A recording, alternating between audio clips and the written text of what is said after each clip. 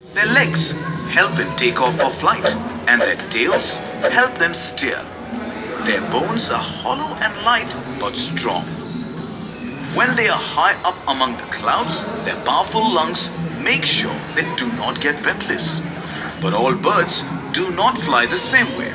Smaller birds like sparrows have shorter wings. To take off, they use their wings to rapidly push small amounts of air downwards. Once airborne, they have to keep flapping their wings to hold themselves up. On the other hand, heavier birds like vultures have larger wings.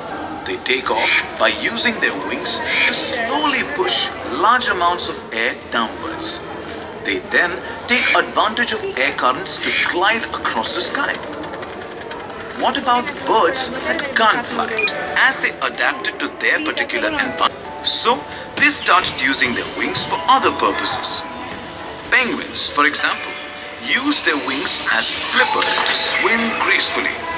Ostriches, who are swift runners, use theirs as brakes. So, the question remains, why can't we